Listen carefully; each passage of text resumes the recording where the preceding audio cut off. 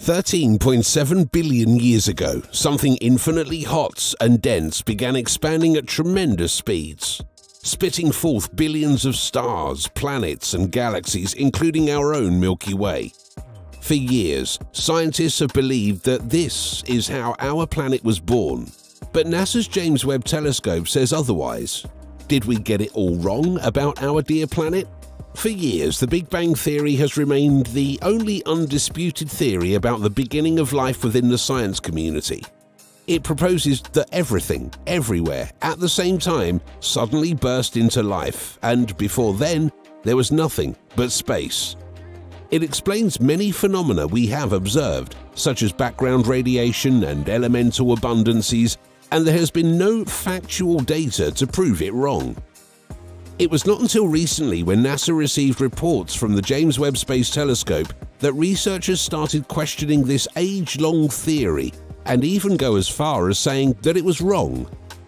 Though the Big Bang Theory is solid within the science community, it is yet to settle in with most people with naturalistic, atheistic, and religious views. Hence, when the James Webb Space Telescope images appeared, most people rushed to claim it proved the Big Bang Theory wrong. Do the images from James Webb Space Telescope dispute the Big Bang Theory? And, most importantly, is the Big Bang false?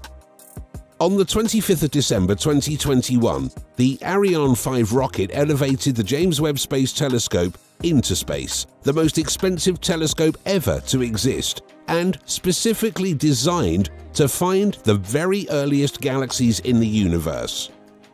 Due to its superior resolution and sensitivity, the James Webb Space Telescope can see objects that the NASA Hubble Space Telescope cannot, due to their age, distance, or faintness. James Webb Space Telescope observes in a lower frequency range, from the long wavelength visible light through mid-infrared, unlike Hubble, which observes in the near, ultraviolet, visible, and near-infrared. Previous research, including observations from the Hubble Space Telescope, have indicated that as we look at our universe from years ago, the orderly rotating disks of galaxies we see today are replaced by more disordered shapes, reflecting the intense merging that formed early galaxies. However, those previous studies also struggled to accurately identify the most distant galaxies, which appeared as indistinct blurs. The James Webb Space Telescope was designed to overcome this limitation. After a month's journey into space to its operational area, the James Webb Space Telescope sits above us, dishing out images that changed what we ever knew about the Big Bang. Scientists claim that the Big Bang happened about 13.8 billion years ago. Also, they assumed that it would have taken around 100 to 200 million years for the universe to cool off and form stars. There were several claims of galaxies over 400 million and 325 million years old after the universe's beginning. Some even claim the presence of an older galaxy that existed 225 million years after the Big Bang. The wildest claim is the one that claims to have observed a galaxy that formed as early as 180 million years after the Big Bang. The Big Bang Theory suggests that the earliest galaxies should be small and irregularly shaped, and that these small galaxies slowly merge over time, becoming larger like our Milky Way. But the infrared images of these galaxies are larger and more regularly shaped than assumed. This is where the wrong idea came from. It all started when Eric Lerner, an ardent believer that the Big Bang never happened, published an article about the subject. His article garnered an audience on social media and large followership and shares across Twitter and Facebook, which is only normal considering its controversial nature. As if to fuel his idea, the James Webb Space Telescope started showing us parts of the universe we had never seen. People with existing skepticism towards the Big Bang took advantage of these report irregularities to propel their theory. Some went to the extreme, claiming the Big Bang never happened. Some believers of creationism, naturalism, and intelligent design also used these reports to back their claims. There are several reasons why some people may doubt the Big Bang Theory. One reason is that the theory relies on a number of assumptions and theoretical models that are difficult to directly observe or prove. Additionally, some of the predictions made by the theory, such as the existence of dark matter and dark energy, have yet to be conclusively detected. Another reason that the Big Bang Theory does not provide a complete explanation for the universe's origin and leaves many open questions about the nature of the universe that are still unanswered. There are also alternative theories, such as the steady-state theory, which was proposed as an alternative to the Big Bang Theory but has been disproven by observation and data. The cosmic microwave background is among the main arguments that support the Big Bang Theory. The CMB is widely believed as the radiation that emanated from the Big Bang when the universe first began.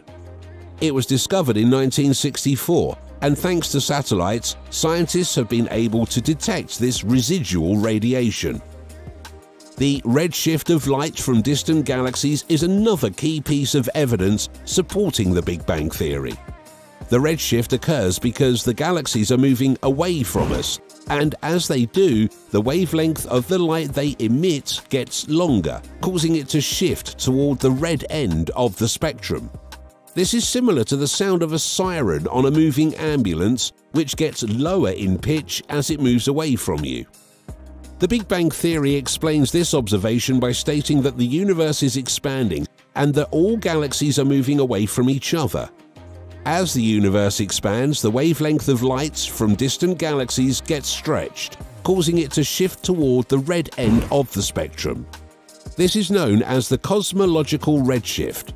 So, saying the Big Bang never happened would mean we have to find another explanation for the CMB and redshift. Lerner's idea goes against these two, and that alone discredits his work.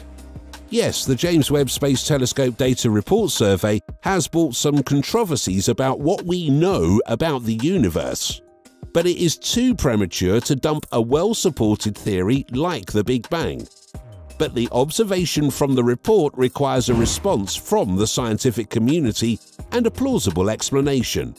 The galaxies in the young cosmos seen in the James Webb photographs really appear to be more primitive than contemporary ones, according to an astronomer, Alison Kirkpatrick.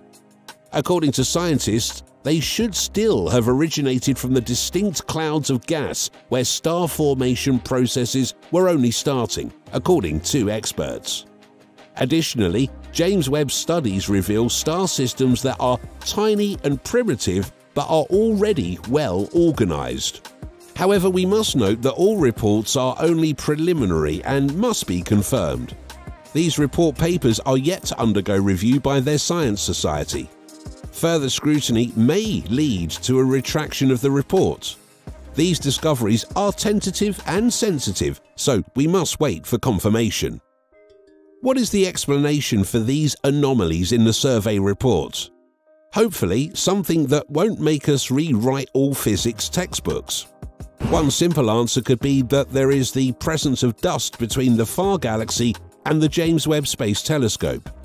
The dust has the effect of scattering away blue light and letting the red light through. Remember that older stars translate as red lights on the telescope.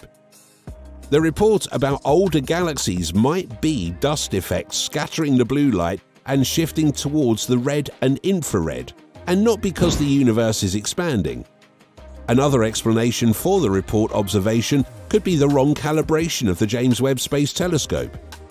Because the telescope has only been operating for a short while, its electronics and online optics are yet to be calibrated properly. The right calibration and adjusting of the signal processor and algorithms might cause these claims to vanish. There is also the possibility that the survey report is true and that our oldest galaxies have better form and are larger than our current theory proposes. But even if these reports are true, it still has no means of disproving the Big Bang Theory. Rather, it means a modification of how matter assembled in the early universe to form galaxies. it is a tweak and still far from debunking the Big Bang entirely.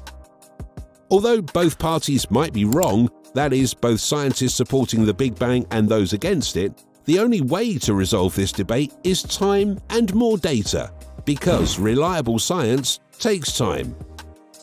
James Webb Space Telescope currently has more precise spectrometers that will allow for more accurate readings of galaxy light wavelength.